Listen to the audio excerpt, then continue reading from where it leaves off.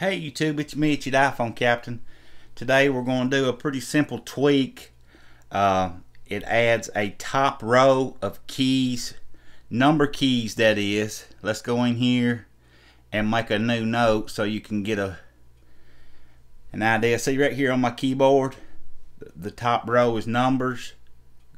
Okay, that allows you just to type without having to hit the shift key for your numbers. And if you do hit the shift key, you get punctuation, percent sign, underscore, brackets, that kind of thing. It's pretty handy. If you're like me and use a lot of numbers, I think it'll be real good once everybody gets used to using it. I think it'll be very useful. It's called exKey, and you can get it in Big Boss Repo for 99 cents, and it's compatible with iOS 6 and 7. Check it out, guys. I think you'll really enjoy it. Don't forget, if you're not a subscriber, we'd love to have you here.